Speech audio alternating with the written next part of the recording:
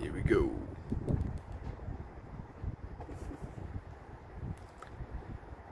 Cracks the window.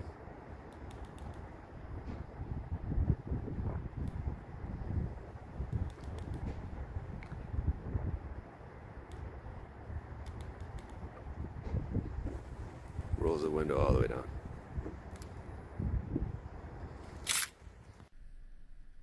Okay, this video is going to show you how to turn on your windows down with your remote. You could actually roll your windows down with your remote on Dodge Ram 1500. I've got a 2015. I'm pretty sure you can do this from 2014 and up, but I don't have a 14, I have a 15, so I can only comment on what I have. You'll have to research or give it a shot on your vehicle, see if this works for you.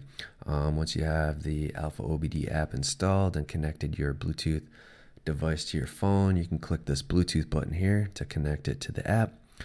Select your vehicle. I've got a Dodge Ram 1500. Select body computer, and under the control unit, since I have a 2015, I'll select the body computer 2015.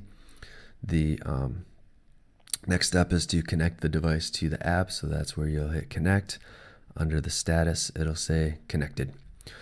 Next, you will click this little picture of a car down here, and then you will select the procedure to start.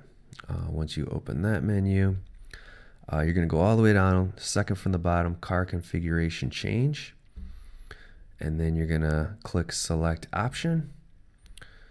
And you're going to go right down to the middle, scroll all the way down, right in the middle, under the doors section, you're going to see two things, global windows up, global windows down. Now, I've been told you cannot turn both of these on.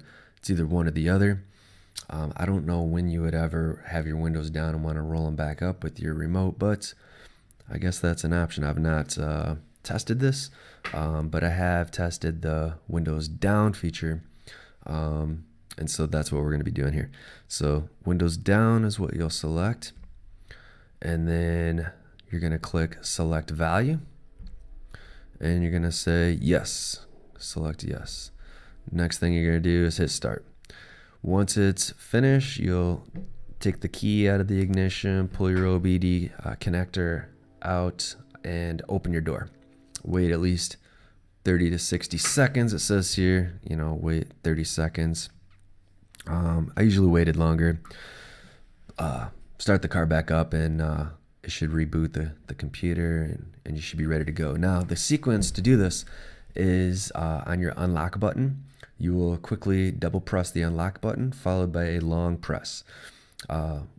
Once double clicking the unlock button, the long press is what will start your windows down. As soon as you let go, the window will stop. So if you only want it cracked, double press, long press, and then once it's cracked, just let go of the button. If you want them all the way down, double press, long press until the windows are completely down.